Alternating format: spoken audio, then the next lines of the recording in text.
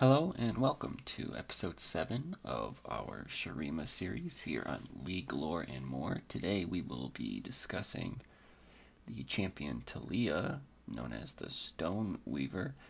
So this is our second straight female character that we'll be discussing on the podcast. And I think there won't be another one until our next series. I don't think there's any more female characters for Shurima.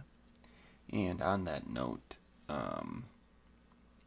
we only have probably 2 or 3 more weeks of characters that we're going to discuss regarding Shurima, and then we will wrap things up, and then we'll probably have a couple of in-between episodes talking about other stuff, keeping true to our name of League Lore and More, and then jumping into our second unit of lore, our second region, and all the champions in that, which has yet to be decided, but I've kind of narrowed it down to a couple that I won't say right now, but that's where we're at as far as the trajectory of the podcast. And so without further ado, let's jump into the story of Taliyah. Need to break some new ground. Literally. Every tapestry begins with a single stitch. Forgive me, but this biography is a bit lengthy. But anyway, Taliyah the Stone Weaver. Taliyah is a nomadic mage from Shurima who weaves stones with energetic enthusiasm and raw determination. Torn between teenage wonder and adult responsibility, she has crossed nearly all of Valorant on a journey to learn the true nature of her growing powers. Compelled by rumors of the rise of a long-dead emperor, she returns to protect her tribe from dangers uncovered by Shurima's shifting sands. Some have mistaken her tender heart for weakness and paid the price for their error, for beneath Taliyah's youthful demeanor is a will strong enough to move mountains and a spirit fierce enough to make the earth tremble. Born in the rocky foothills bordering Acacia's corrupted shadow, Taliyah spent her childhood herding goats with her tribe of nomadic weavers. Where most outsiders see Shurima as a beige and barren waste, her family raised her to be a true daughter of the desert and to see beauty in the rich hues of the land. Taliyah was always fascinated by the stone beneath the dunes. When she was a toddler, she collected colorful rocks as her people followed the seasonal waters. As she grew older, the earth itself seemed drawn to her, arcing and twisting to follow her tracks through the sand. After her 6th high summer, Taliyah wandered from the caravan in search of a lost goatling that had been placed in her charge. Determined not to disappoint her father, the master shepherd and headman of the tribe, she tracked the young animal into the night. She followed the hoofprints through a dry wash to a box canyon. The little beast had managed to get high up on the rock wall but could not get down. The sandstone called to her, urging her to pull handholds from the sheer wall. Taliyah laid a tentative palm against the rock, determined to rescue the scared animal. The elemental power she felt was as urgent and overwhelming as a monsoon rain. As soon as she opened herself to the magic, it poured over her, the stone leaping to her fingertips, bringing both the canyon wall and the beast down on top of her. The next morning, Taliyah's panicked father tracked the skittish bleats of the goatling. He fell to his knees when he found his daughter unconscious, covered loosely in a blanket of woven stone. Grief-stricken, he returned to the tribe with Taliyah. 2 days later, the girl awoke from fevered dreams in the tent of Baba Yan, the tribe's grandmother. Taliyah began to tell the wise woman and her concerned parents of her night in the canyon, of the rock that called to her. Baba Yan consoled the family, telling them that the patterns of rock were evidence of the Great Weaver. The desert tribe's mythical protector watched over the girl. In that moment, Taliyah saw her parents' deep worry and decided to conceal what really happened that night, that she, not the Great Weaver, had pulled at the desert stone. When children in Taliyah's tribe were old enough, they performed a dance under the face of the full moon, the manifestation of the Great Weaver herself. The dance celebrated the children's innate talents and demonstrated the gifts they would bring to the tribe as adults. This was the start of their path to true learning, as those children then became apprenticed to their teachers. Taliyah continued to hide her growing power, believing the secret she carried was a danger, not a blessing. She carried as her childhood playmates spun wool. I'm sorry, I misspoke. She watched as her childhood playmates spun wool to keep the tribe warm on cold desert nights, demonstrated their skill with shears and dye, or wove patterns that told stories of her people. On those nights, she would lie awake long after the coals had burned to ash, tormented by the power she felt stirring within. The time finally came for Taliyah's dance beneath the full moon. While she had talent enough to be a capable shepherd like her father, or a patterned mistress like her mother, the young girl dreaded what her dance would truly reveal. As Taliyah took her place on the sand, the tools of her people, the shepherd's crook, the spindle, and the loom, surrounded her. She tried to concentrate on the task at hand, but it was the distant rocks, the layered colors of the land that called to her. Taliyah closed her eyes and danced. Overwhelmed by the power flowing through her, she began to spin, not thread, but the very earth beneath her feet. Startled cries from Taliyah's tribe broke her out of her spell. An imposing braid of sharp rock beneath reached up to the light of the moon. Taliyah looked at the shocked faces of the people who surrounded her. Her will over the stone broken, the earthen tapestry crashed down. Taliyah's mother ran to her only daughter to protect her from the falling rock. When the dust finally settled, Taliyah saw the destruction she had woven, the alarm on the faces of her tribe, but it was the small cut across her mother's face that justified Taliyah's fear. Though the cut was minor, Taliyah knew in that moment that she was a threat to the people she loved most in the world. She ran into the night, so weighed down by despair that the ground trembled beneath her feet. It was her father who found her again in the desert. As they sat in the light of the rising sun, Taliyah confessed her secret in choking sobs. In turn, he did the only thing a parent could do. He hugged his daughter tightly. He told her that she couldn't run from her power, that she must complete her dance and see where her path would take her. Turning her back on the great weaver's gift was the only danger that could truly break his and her mother's heart. Taliyah returned with her father to the tribe. She entered the dancer's circle with her eyes open. This time she wove a new ribbon of stone, each color and texture a memory of the people surrounding her. When it was over, the tribe sat in awe. Taliyah waited nervously. It was time for one of her people to stand as her teacher and claim the student. What felt like eons stretched between Taliyah's hammering heartbeats. She heard gravel shift as her father stood. Next to him, her mother stood. Babayan and the dye mistress and the master spinner stood. In a moment, the whole tribe was on its feet. All of them would stand with the girl who could weave stone.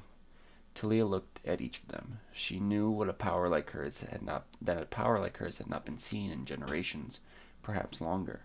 They stood with her now, their love and trust surrounding her, but their worry was palpable. None among them heard the earth call as she did. As much as she loved these people, she did not see the one who could show her how to control the elemental magic that coursed within her. She knew that to stay with her tribe was to risk their lives. Though it pained all of them, Taliyah said farewell to her parents and her people and set off alone into the world. She journeyed west toward the distant peak of Targon, her natural connection to rock drawing her toward the mountain that brushed the stars. However, at the northern edge of Shurima, it was those who marched beneath the banner of Noxus who discovered her power first. In Noxus, magic like hers was celebrated, they told her, revered even. They promised her a teacher. The land had raised Taliyah to be trusting, so she was unprepared for the smooth promises and practiced smiles of Noxian dignitaries. Soon the desert girl found herself on an unbending path, passing under the many Nux Torah, the great iron gates that marked the Empire's claim over a conquered land. The crush of people and the layers of politics within the capital city were claustrophobic to a girl from the open desert. Taliyah was paraded through the tiers of Noxian magical society. Many took an interest in her power, its potential, but it was a fallen captain who swore to take her to a wild place across the sea, a place where she could hone her abilities without fear, who made the most convincing case. She accepted the young officer's offer and crossed the sea to Ionia. However, it was made clear as their ship dropped anchor that she was intended as a glorified weapon for a man desperate to regain his place at the highest ranks of the Noxian navy.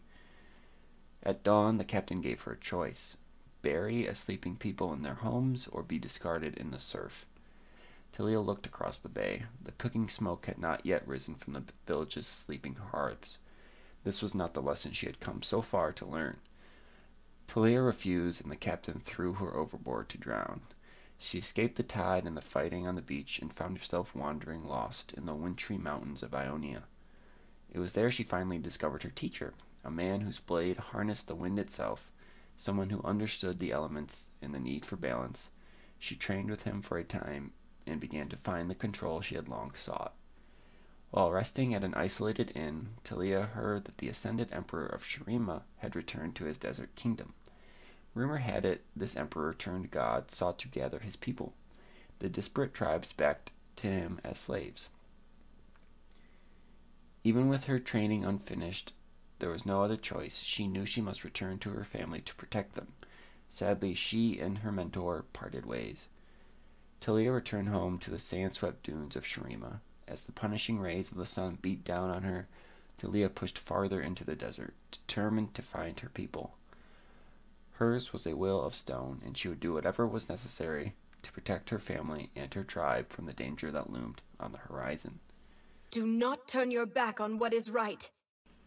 So we get our look at Taliyah there, and if you're like me, you instantly thought of a certain Disney female character that would be a great comparison, even though we're not to that part of the podcast yet, but just a little foreshadowing about who we're going to discuss later as far as being comparable to Taliyah in other works, other media.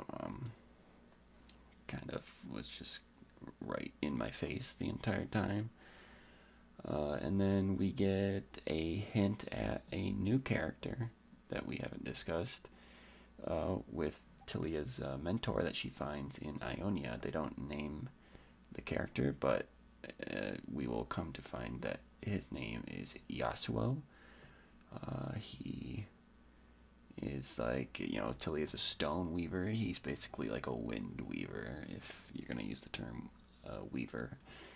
That's not what he would use for himself, but he's a master of the wind, whereas she's learning to be a master of stone moving.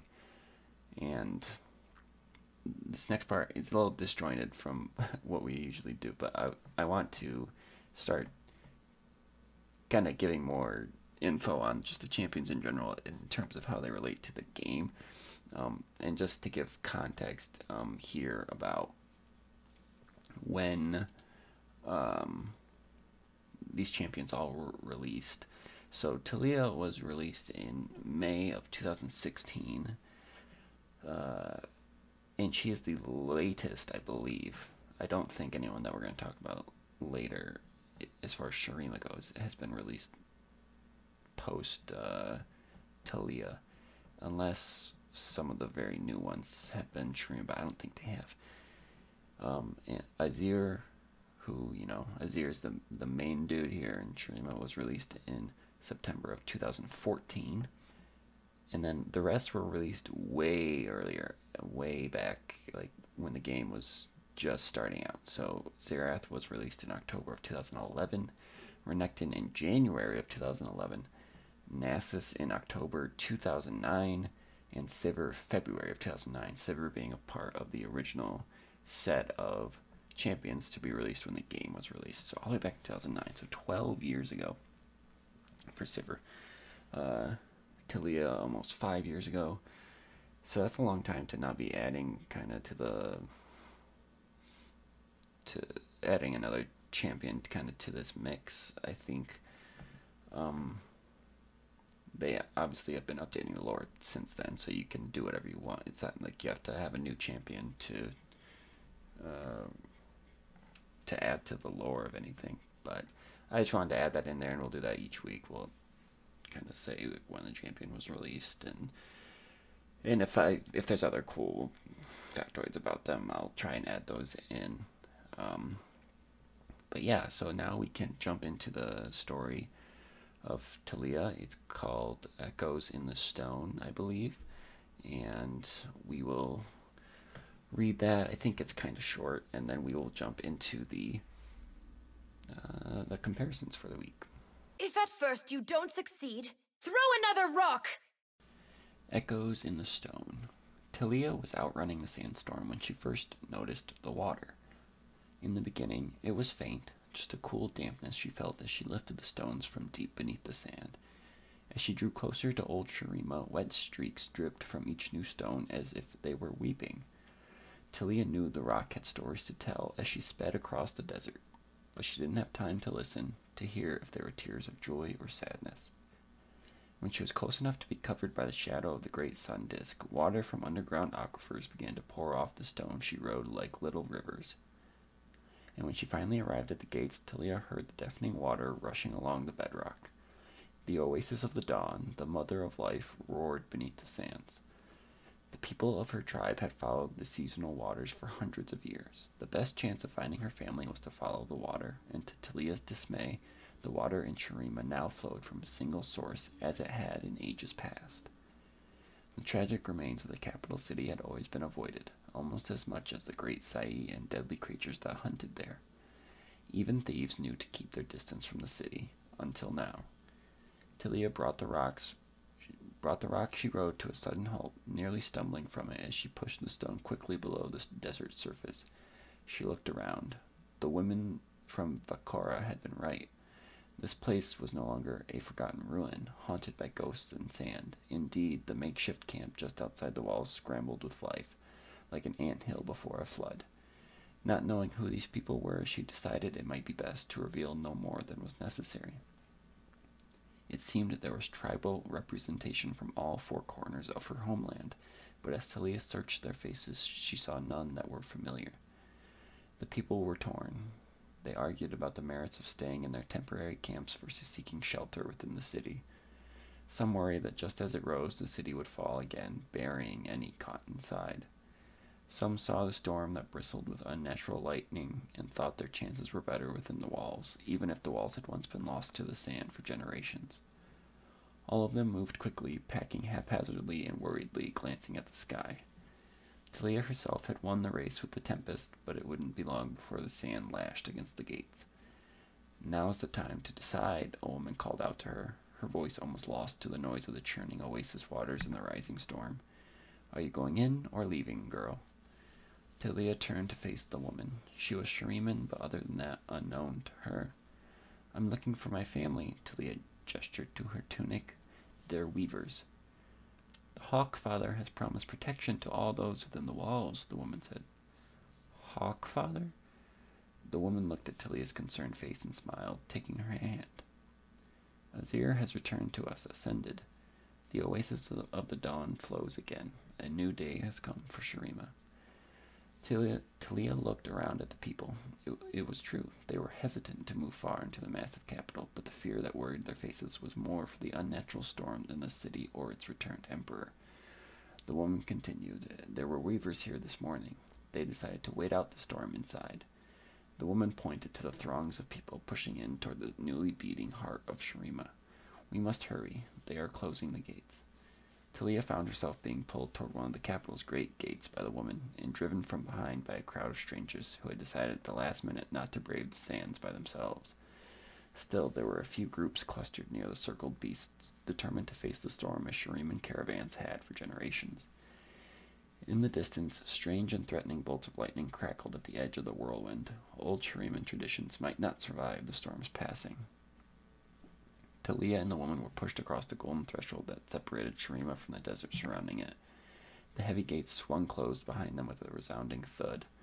The immensity of old Shurima's glory stretched out before them. The crowd hugged the thick protective walls, unsure where to go. It was as if they sensed the empty streets belonged to someone else. "I'm sure your people are somewhere within the city. Most have kept close to the gates. Few are brave enough to go farther than that. I hope you find what you are looking for." The woman let go of Taliyah's hand and smiled. "Water and shade to you, sister." "Water and shade to you," Taliyah's voice dropped off as the woman disappeared into the milling crowd. The city that had been quiet for millennia now pulsed with life. Silently watching over Shurima's newest denizens were helmeted guards that wore desert cloaks in gold and crimson. Though there was no trouble, Taliyah continued to feel there was something not right about this place. Taliyah reached out to the thick wall to steady herself. She gasped. The stone throbbed beneath the flat of her palm. Pain, a terrible, blinding pain, overwhelmed her. Tens of thousands of voices were etched into the rock.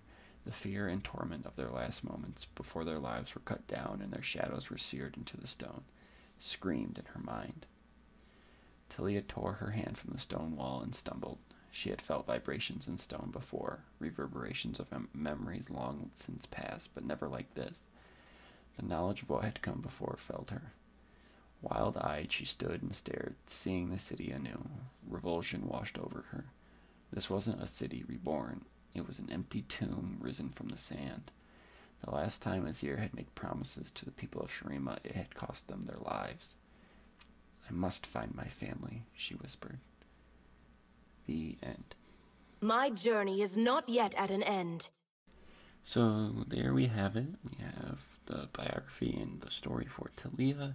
So she has returned to Shurima and to the capital city that Azir has just kind of brought up from the sands, and looking for her family. We know that she at some point is going to run into Sivir and Nasus. Nasus and Taliyah are going to help Sivir in her path forward with Azir and Zerath and Renekton. And then, Taliyah is also going to be a member of this storyline, and she's going to have a role to play in future battles and future struggles. One thing that I do want to mention is that for the Riot-based game that's similar to Hearthstone, if you know what Hearthstone is, or other card-based games called Legends of Runeterra, that came out with a Shuriman expansion for it, where they're adding Shuriman characters. And so if you it's actually great timing, because the cinematic that they put out for it features basically all of the characters that we have been talking about. Taliyah I don't think is in there, but like Nasus and Renekton and Azir, you can go and see all of those, and get a good view of what they look like, moving around. And we get to see Nasus and Renekton fight in it, and so it's actually just a great cinematic for what we're talking about. And so if you are interested in that, you can go check that out. But now we can jump into the comparisons that we have for this week, and the first one is a Disney one, which I don't think we've had a Disney one yet. I don't think we've used anybody from Disney yet, but obviously when I was reading the biography, and Taliyah is got these powers, and then she doesn't really know how to control them, and then she's scaring all of the people initially, even though they all come around rather quickly compared to the person we're going to compare her to. But she's just so different from everybody else that it reminded me of Elsa from Frozen, who has magical ice powers that everyone freaks out, and she goes and lives in isolation and tries to harness those abilities and fine-tune them and make it so she doesn't inadvertently kill anyone that she doesn't want to, just on accident, with flying ice spears. And so that's what Taliyah needs to do also, and that's why she leaves her hometown, her homeland, her people, to go and try and learn, have somebody teach her how to control her powers. And then she meets Yasuo in Ionia after several attempts at finding a teacher within the Noxian Empire. And so that was kind of the first thing that jumped out to me, was that her and Elsa share a very similar trajectory, and they both have family that support them, because Anna in Frozen is she's always wanting her sister to not be ashamed of what she is, and wants to, build a snowman with her. Never thought I'd be talking about Frozen in this kind of situation. I mean, I'm not a parent, so I didn't have it, played nonstop in like my house, but I still find a lot of it annoying. And so yeah, not much more to really say on that. I guess they both kind of come back to in an attempt to save their people also, if I'm remembering Frozen correctly. And then Taliyah, she feels the need to save her family and to save the rest of the Weavers, from what she thinks is Azir, kind of returning and going to make everybody slaves again. I was going to play some audio clips. I think it's from one of Elsa's songs. I think it's Let It Go, but I'm not going to do that to people, even though I do think that it works perfectly for Taliyah's her mindset when she first discovers her powers, and to not let the other people see them and just kind of pretend to be, this girl who's going to weave cloth for her people. And then secondly, we return also. I need to make a vow to, in our next region that we discussed, to like not use any Game of Thrones comparisons or characters, because I think we're on number 3 or 4 right now, but it's just a lot of things that just, I don't know, when I am going through these champions in League, I just always have these other characters from Game of Thrones in the back of my mind, and ones that just that I think fit really well. And so for Taliyah, we're going to use Arya Stark.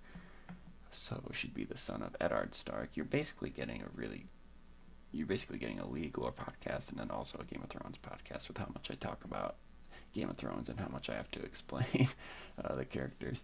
But so we've talked about Eddard Stark, or Ned Stark, the Warden of the North and Hand of the King in previous podcasts. So his daughter, Arya Stark, is someone who, she doesn't have magical powers per se, in the traditional sense that we think about it, but for a woman during this time, she is very much into fighting and combat and killing people. And so that is very much against the norm of what women do in the Game of Thrones society. It's very medieval, very much, male dominated. They're the ones that do the fighting. But she is through training, she becomes a very skilled swordsman. But what she also does is she leaves home. She leaves the entire continent after basically her entire family is massacred. She leaves and sails to Bravos, the city of Bravos, and she starts training to become what are known as the Faceless Men. And what a Faceless Man is somebody who can take the face and shape of another person as a disguise, and it's seamless. You don't ever know that it's a faceless man unless they reveal themselves to you. And it's basically a kind of magic that they're able to do this, even though it costs people their lives to be able to take on the form of another person, to take their face. So she leaves home and she's searching for the people to teach her this, and then she comes to the House of Black and White, which is the name of the place where the Faceless Man and the Faceless Men train, and she has her teacher there, and he's gone by many names. And so kind of just like how they don't name Yasuo in the lore for Taliyah, that this guy, he has many names, so in a way he has no names, and that is kind of their whole vibe there, is that if you're a faceless man, you have no name. You are no one. And then after a certain amount of time and events happening, and things happening with what's the rest of her family back in their home. Arya decides to go back to Westeros and to make good on promises that she has made to herself in terms of people that she's going to go and murder. And I think that there is a good audio clip from when she decides to return home that I'm going to play that I think coincides with Taliyah's decision to return home from the mountains of Ionia. Finally, a girl is no one. A girl is Arya Stark of Winterfell. And I'm going home. Taliyah doesn't hate her mentor in the end like Arya does. I think it's probably pretty hard to leave Yasuo after he teaches her everything that she needs. But yeah, so those are the ones that we're gonna use for Taliyah, and that does it for this episode of League Lore and More. Like I said at the beginning, only a couple more weeks of this, and then Shurima will be all wrapped up, but I'm sure it will bleed into the other regions as we talk about them. Other regions have already bled into Shurima's lore, so that's the way it goes. Again, if you want visual aids for this, these will be uploaded to YouTube, but usually it takes a few days after I upload them to Spotify or Apple Podcasts for me to be able to finish creating the YouTube video for them and then uploading them. So you can check at some point during the week to see if it's up on my channel on YouTube. You can just search for Funky Odor, or it would probably be easier to search for the titles of the episodes. But regardless, thank you all for listening, and we will be back next week with a discussion that breaks off from this storyline. There are a few remaining characters, champions from Shurima, that don't necessarily interact with these people in the way that in this such a personal way that these first 5-6 characters have all their storylines are starting to be interwoven together. So come back next week to see who we will be discussing, and I'll see you guys then.